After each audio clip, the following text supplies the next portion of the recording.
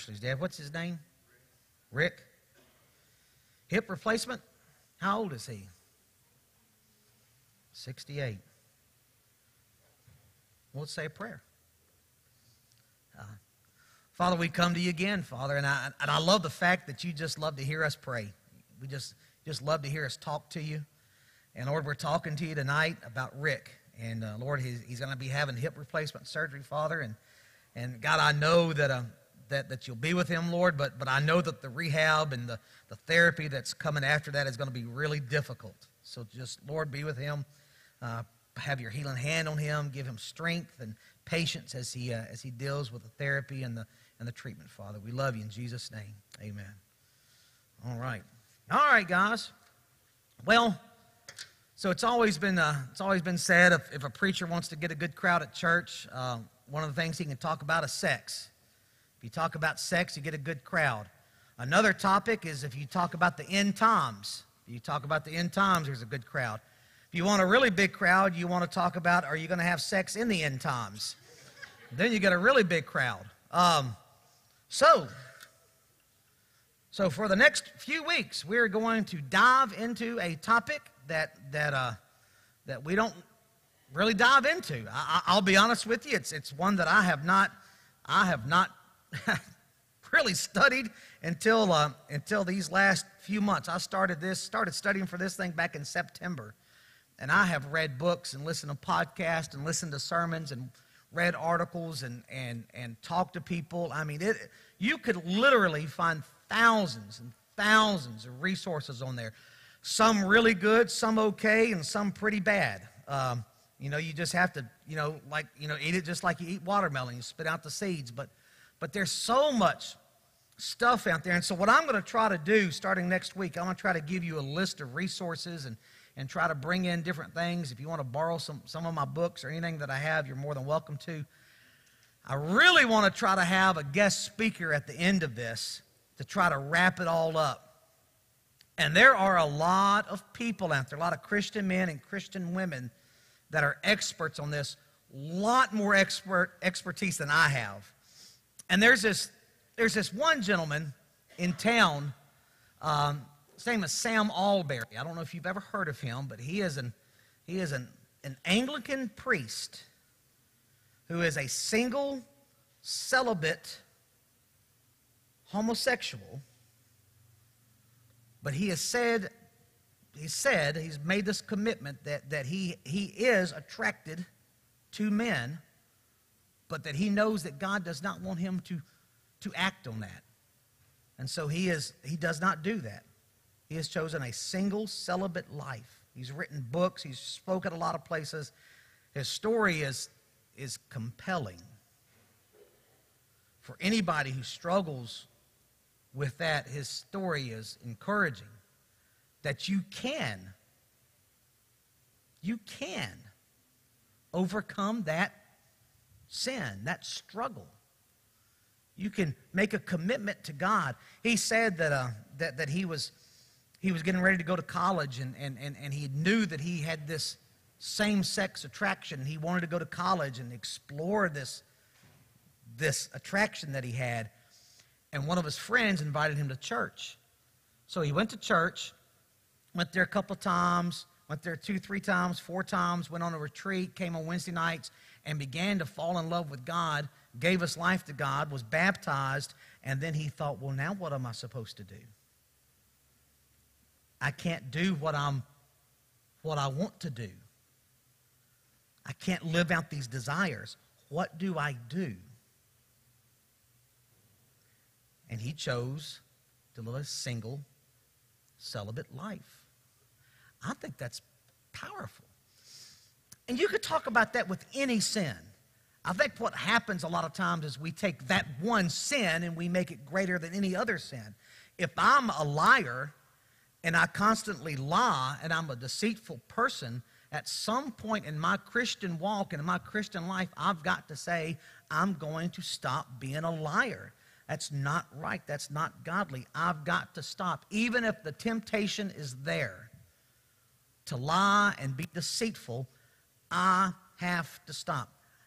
I have to stop being bitter or holding on to grudges or whatever. You could fill in the blank with whatever sin you want to fill it in. You have to make that conscious decision that I'm going to stop. So for the next few weeks, we are going to dive deep into the topic of sexual sin. To get there, we're going to do a short 3-part series on the body. We're going to talk a little bit about the body and how the body, how God has given us a body, the things that we ought to do with our body, because really that comes down to it. And we're going to look at these three topics of it's my body, because a lot of people say, oh, it's my body, it's my choice, I can do what I ought to do, what I want to do. The God of our body, we're going to talk about that next week, and how the patterns of this world come up and the things that the world teaches us in contradiction with Christianity. And we're also going to talk about, finally, how are you supposed to be graceful and truthful at the same time with people? Now, that's hard. How are you supposed to be loving and kind and compassionate and Christian? But on the same hand, how can you also take those stands with people? How can you be graceful? How can you be truthful? Jesus did it perfectly. Once we get past that, we'll jump into this. And we're going to talk about, and I know that first one's kind of funny, but you'll understand it when we get there. What is good sex? We're going to look at sex God's way, sexual brokenness. We're going to talk about gender identity, sexual orientation, and then finally we'll close it up with pornography.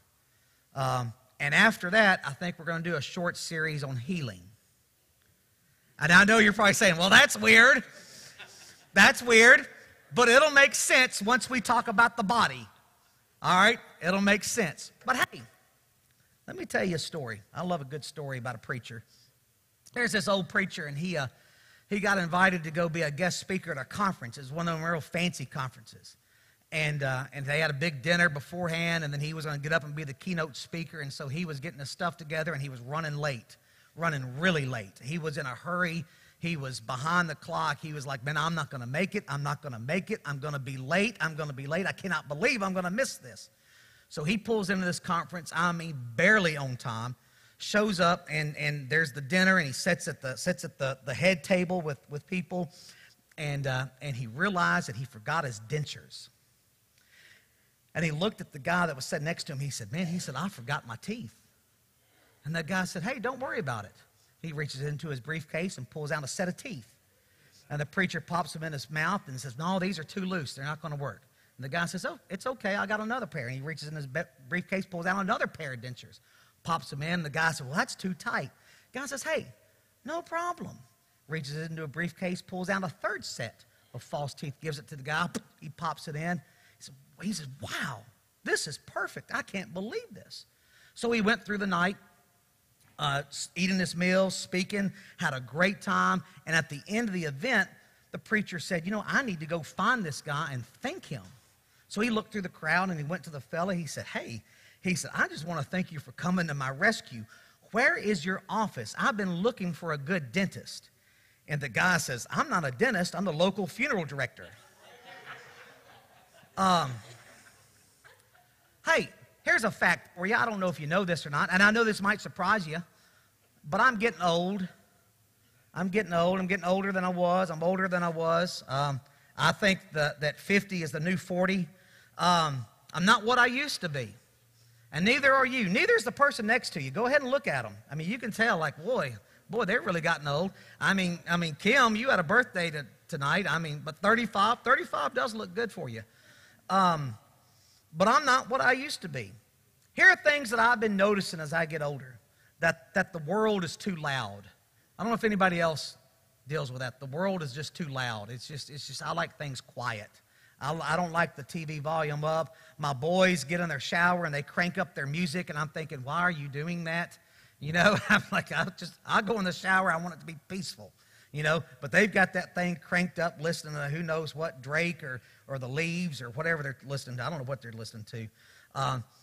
I'm old enough now that I get excited about going to sleep. Anybody like that? I can't wait to go to bed, Like, man, it gets about 8:30 or 9, and I'm thinking, man, it's countdown time. What's that? Yeah, I am old. I'm definitely old. And then what's interesting about going to bed, I'll go to bed and I'll wake up in the morning, I've hurt myself. And I don't know what I've done. I haven't done anything that night. I just wake up and I'm like, man, I have done something. It's just I injure myself while I'm sleeping. It just happens a lot. But what's that, Betty? Yes. Listen, that's a topic for another night. So I want to talk about our bodies. Our bodies, called a temple for the Lord, right? You've heard that. This is God's temple. I treat my body, and probably you do too, I treat my body like a storage unit, almost like a trash compactor. Fill it up with stuff that just isn't good, that isn't fulfilling, that's not healthy for my body. And so we want to talk about that tonight for the next couple of weeks, actually. We understand our bodies, what we're doing with them and what we're doing to them, and why does it matter so much. And when we talk about our bodies, a lot of things come up about sickness and disease and healing and redemption of our bodies. We think about technology in our bodies. We even think about how sometimes, especially our kids, live disembodied lives through their technology, that they live in their own world, and their own simulated world, their own video game world. And, I'll watch my boys have these multiplayer games with this 2K, and they create their own player, and they're playing with people over in China and Russia and all these crazy things, and it's just a different life. And so when we talk about bodies, it's a big topic to tackle. And for the next few weeks, especially when we get to the sexual part, there are going to be some things that we'll lean into and we'll be okay with. There'll be some things that are going to make us nervous. There's probably going to be some things that will raise our blood pressure a little bit. But ultimately, through this series, we want to get closer to God. We want to learn how to love people around us. And ultimately, we want to honor God with our bodies. Have you ever thought about that? How can I honor God with my body? How do I do that?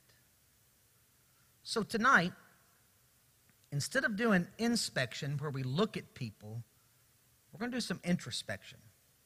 A lot of times we'll sit through a sermon or a class and it's easy to think about the other person. Well, I wish so-and-so was here because they really need to hear this, or they really need to pay attention to this. Well, I want you to try to resist that.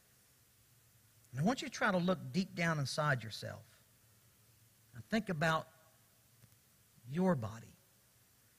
How can you honor God with your body? So let's start off with Jesus. Because Jesus honored God with his body. Hebrews chapter 10. This is an interesting passage. If you read this closely, this is Jesus talking before Jesus was born. Listen to what Jesus says. Therefore, when Christ came into the world, he said, this is before he came into the world, he said, sacrifice and offering you did not desire, but a body you prepared for me. With burnt offerings and sin offerings you were not pleased. Then I said, here I am, it is written about me in the scroll, I have come to do your will, my God. So Jesus gives us two facts about his own body. Number one, he says that there was a body that was prepared for him. That Jesus pre-existed his human body, that the Son took on the body that was prepared for him. Specifically. Says that there in the text. That God, you prepared a body for me. Have you ever thought about your body being prepared for you? That God actually sets you apart, your own body. This is the body that he's going to bless you with. Now, none of us ever asked for the bodies that we have. This is what I was given, all right? This is what I got to deal with, believe it or not. And I'm supposed to be good to this. I'm supposed to be a steward to this. This body was prepared for me. But what if something's wrong with my body?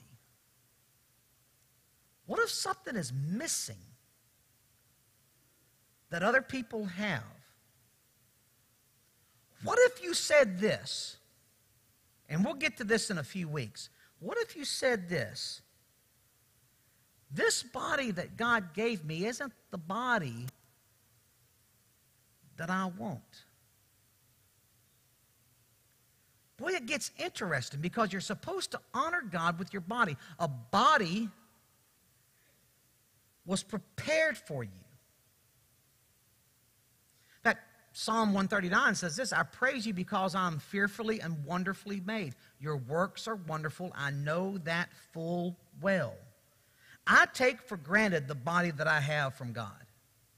There was an OBGYN that was talking about birth defects and difficult births, and he made this statement. He says, I know people ask why in those instances, and understandably so. I ask why are there so many babies born perfectly healthy? Because the more you understand how everything has to go right from conception to delivery, the more stunning it is that we have so many healthy babies. So the doctor says it's amazing that we have so many healthy children. Not that there's this small percentage that seems to be something wrong. We should be thankful for our body. We should be thankful the way it operates, the way it should. If you're not thankful for your body, go talk to someone that has a feeding tube or is carrying around a colostomy bag or is dragging around an oxygen tank or someone who has been on a ventilator.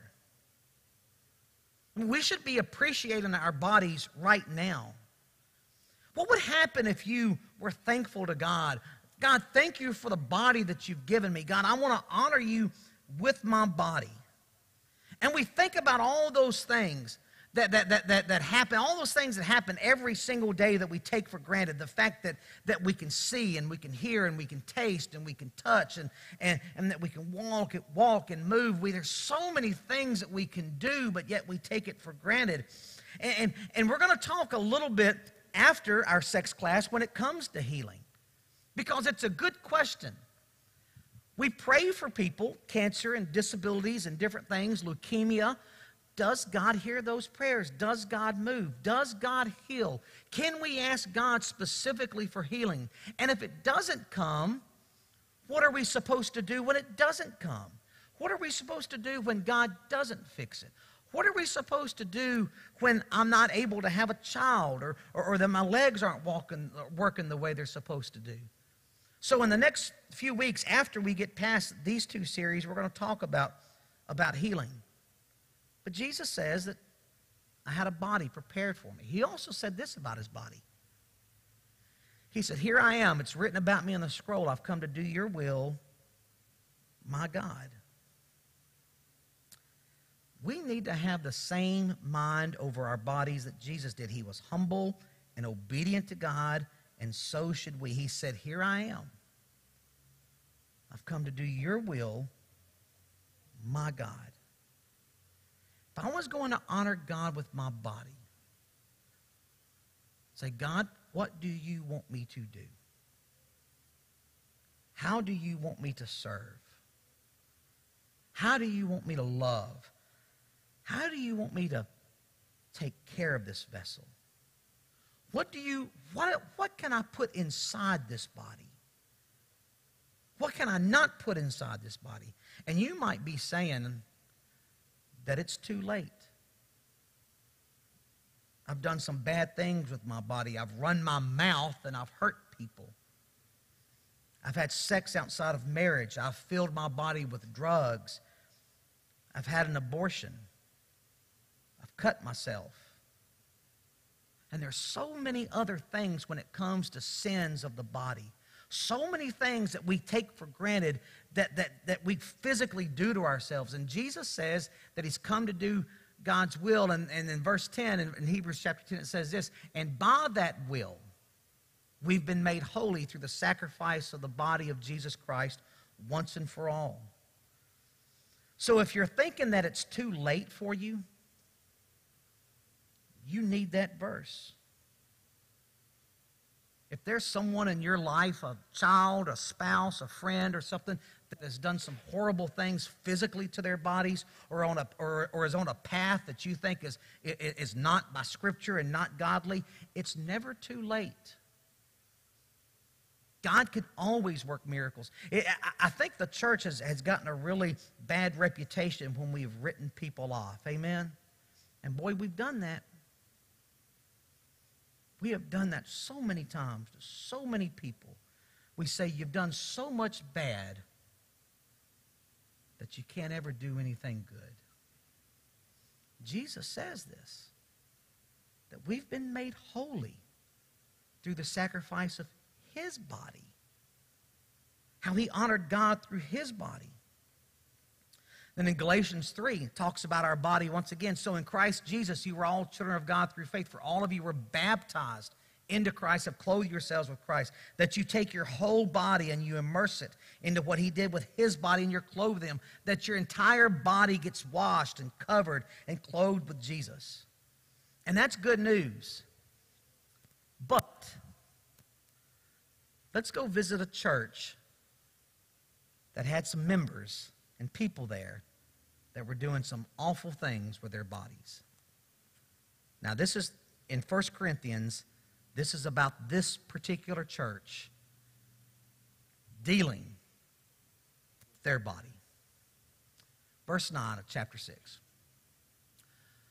Or do you not know that all wrongdoers will not inherit the kingdom of God? Do not be deceived. Neither the sexually immoral, nor idolaters, nor adulterers, nor men who have sex with men, nor thieves, nor the greedy, nor drunkards, nor slanderers, nor swindlers will inherit the kingdom of God. Now, you're probably looking at the list saying, well, I'm not in that one. Read on. And this is what some of you were. But you were washed. You were sanctified. You were justified in the name of the Lord Jesus Christ and by the Spirit of our God. That's a powerful verse because it says some interesting things. All of those sins that were mentioned are sins that are done in the body. All of these are done with our bodies. Here's the second thing that's interesting. You used to do those things. Paul's writing to the people at Corinth, and he lists all these things. He says, these are the sins that you did in your body. Oh, and by the way, you used to do them. And here's the shocker. I don't know if you realize this or not. Those people are part of the church. Did you catch that? The people listed in 1 Corinthians chapter 6 had done all those things. It says that they were washed, they were sanctified, and they were justified. And they were part of the church. Would it shock you if we had people in our church struggling with some of those things? What do you think? Would it shock you? I don't think so. Wouldn't shock me. Do you think that we've got some people in our church that used to do those things? I think so. I think so. The list is true for us. We still need to be washed and justified and forgiven and sanctified. But here's what's interesting about the rest of the story of Corinth. Those were the things that those people used to do. The problem was they were going back to them again. Why do you think people go back to those old sins? Anybody? Why do people return? Temptation. Yeah. Anything else? Because the temptation is there. It never goes away. If I'm a liar and I've given my life to God, I still got the temptation to lie. If I was a jerk, I still got the temptation to be a jerk. I just do. It doesn't go away. Satan doesn't say, woo, I'm going to leave Connie Joe alone, man. She's a baptized girl. No, Satan says, I know exactly what I can get Connie Joe on. You know, and it's just the way it is. Here's why I think these people went back to that. Because old habits die hard, don't they? You ever tried to lose weight and you put back on the weight?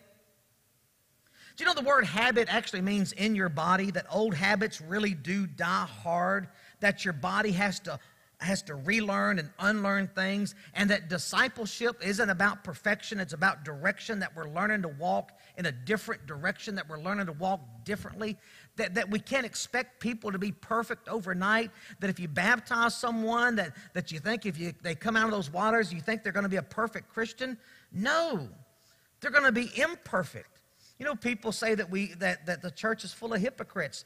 They are. Where else are they going to go? Amen? Right? You know, or people say, you know, lost people shouldn't act like lost people. Well, why not? That's what they're supposed to do. You know, that's just the way life is. Old habits die hard. So why else were they going back? Now, I got to be careful about saying this, because I know we've all heard this from our kids, right? Everyone else is doing it. Have you ever heard that from your kids? Have your kids ever used that on you? Well, everyone else is doing it, Dad. Everyone else can do this. I've heard it 1,000,000 times. I've said the same thing to my mom. Well, everybody else is doing it, Mom. Everybody else is, you know. And we say, well, that's not right. Not everybody else is doing it. But it sure does seem like it, doesn't it? I mean, when we're talking about sexual sin specifically, it seems like, to me, that everyone else is doing it. I mean, can you remember way back in the day when sexual sin, innuendos and stuff that were mentioned on TV were really risque? Do you remember that? I'll never forget the TV show. And for those of you who are young, sorry about that. And I know, Kim, you're one of the young ones in the crowd. You know, I remember the show Three's Company. Man, that was a crazy show back in the day. Three's Company with Jack Tripper and the two girls, Janet and Chrissy. All right, I knew there'd be a sinner in the crowd. But you know, and I remember that show. I mean, it was risque. I had to sneak around and watch that show from, you know, I didn't want my mama to hear it. But you know, now, today, is it like that? Is Three's Company risque today? No, not at all. Not at all. I mean, today, it's almost expected that you're going to have, right? It just is. Because it seems like everyone else is doing it. Let me tell you about the church at Corinth. Corinth was a wild place. Did you know they had the temple to Aphrodite there, who was the goddess of love, and she was worshipped by 1,000 prostitutes? And that the males of the city of Corinth would come to the temple for male gratification? Can you imagine how packed that church would be? You know? I mean, think about that. We've got a long-standing tradition of taking the word love and making it mean anything that we want. 1,000, I'm just going to say it like this, 1,000 hookers gratifying Corinthian men in a church. And that's what the church at Corinth was dealing with. And it wasn't that they had been Christians for decades. They had been Christians for just a handful of years. They were young, baby Christians. The preacher at Corinth, I would imagine, would have been a young baby Christian himself. The elders would have been young Christian people. And they were dealing with this temptation. That Corinth was also really close to Athens, which was the center of Greek philosophy. And the folks in Athens taught this, that the physical body was just a shell for the spirit, and that you could do whatever you want to in your body, and that God wouldn't care what you do with your body as long as you took care of your spirit. And that's why the Greeks had such a hard time with Jesus coming in the flesh, because God in the flesh made no sense to them. Why would God send Jesus to be in the flesh? That the matter and the flesh and the physical wasn't right, but it was only the spirit that mattered. The gods did not care what you did with your body as long as you paid homage to them. Imagine being a Christian in that kind of world that said you could do whatever you want to with your body. Could you imagine that? I bet you could, couldn't you? Doesn't that sound a little bit like the world that we live in today? That you do you, and everything is fine. Paul needed to help that church out. Here are some mottos of that day that Paul had to deal with. See if these strike a chord with you. Chapter 6, verse 12. I have the right to do anything. You say, but not everything is beneficial. I have the right to do anything, but I will not be mastered by anything. Have you ever heard anybody say anything like that in our world today? I have the right to do anything. Paul is dealing with this in the church. Not out in the world. This is what was going on in their church assemblies. People saying, I have the right to do anything. And the freedom of choice might be true. But you do not have the freedom to choose the consequences of your choice. Some things you choose might not have the benefits that you think that they would. And in the end, you become a slave to those things, right? And I think we all understand that we think, I have the right to do anything. I can choose whatever I want to do. I can decide what's right and what's wrong and what's true and what's bad. I can decide that. But you don't have the ability to choose the consequences of those choices. You ever been mastered by something? I remember being young, I got mastered by this thing called debt. You ever been mastered by MasterCard?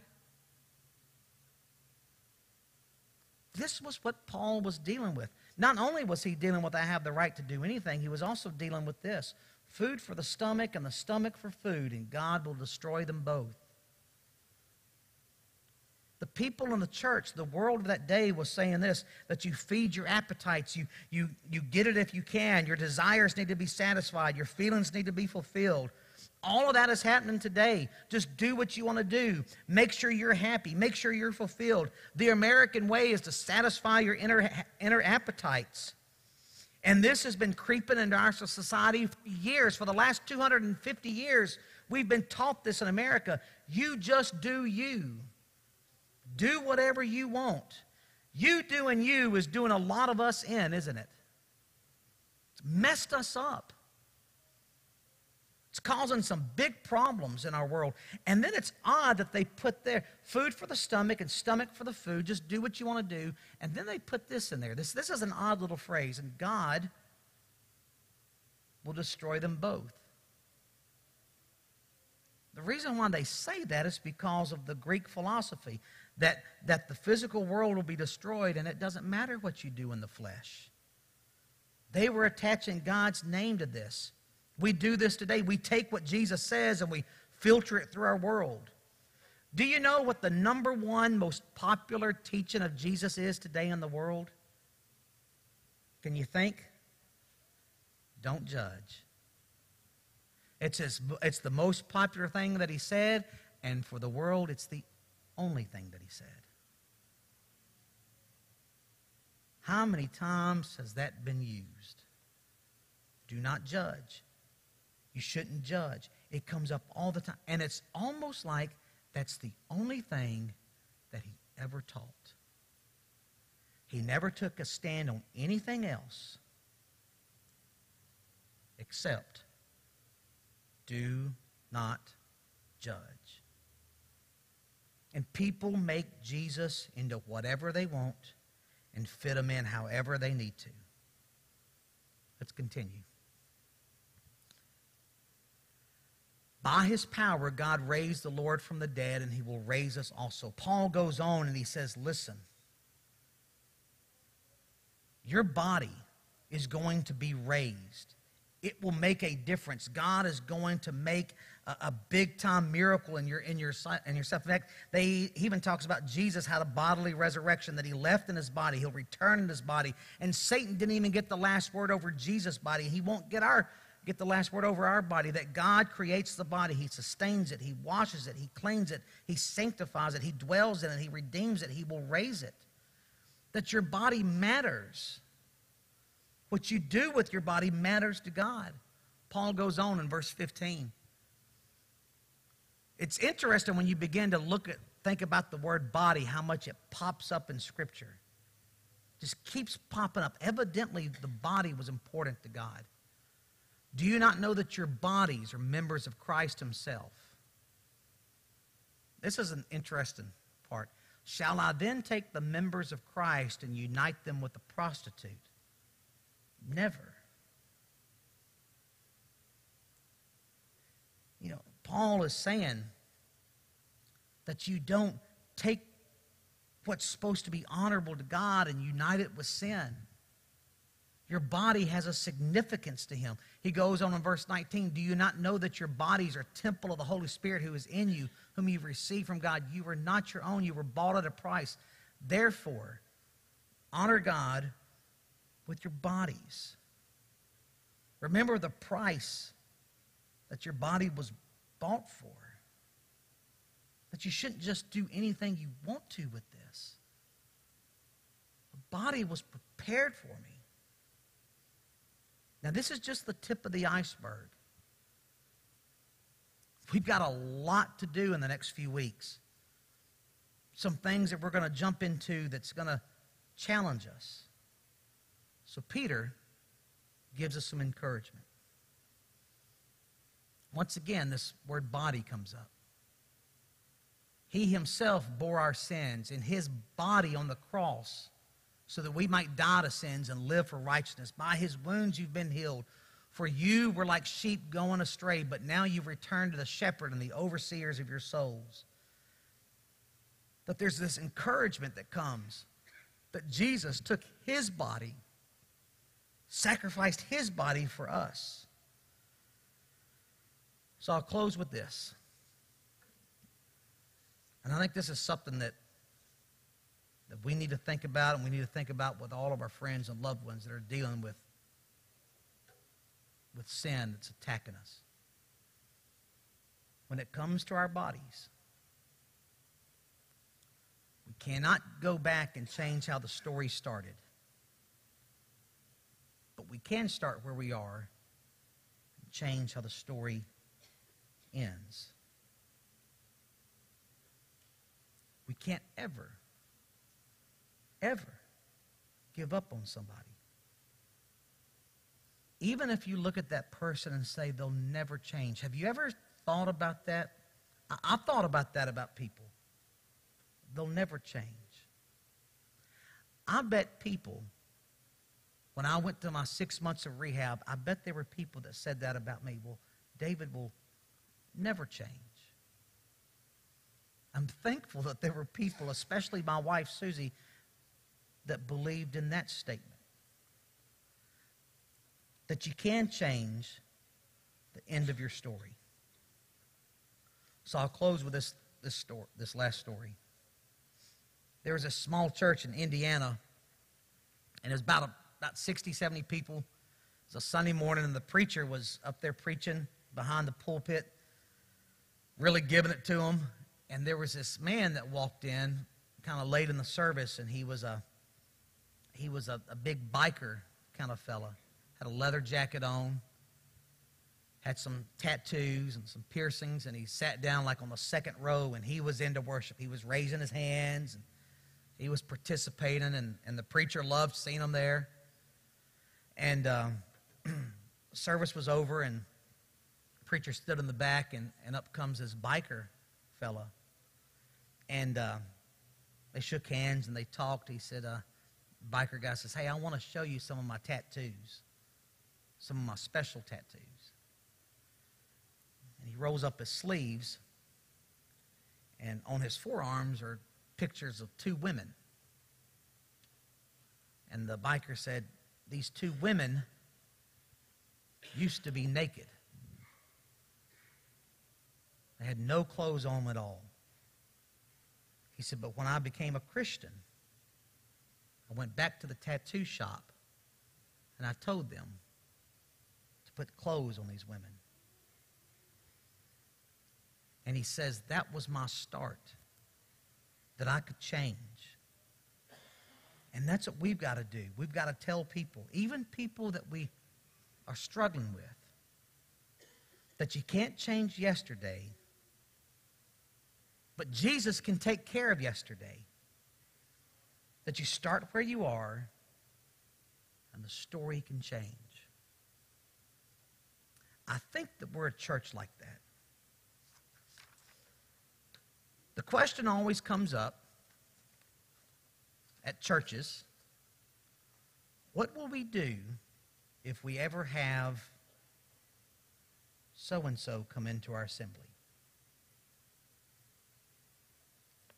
So what do you do? Can I ask you a question? What do you do if a sinner comes into the church? Welcome. In 2 weeks, we're going to try to figure out how we can be graceful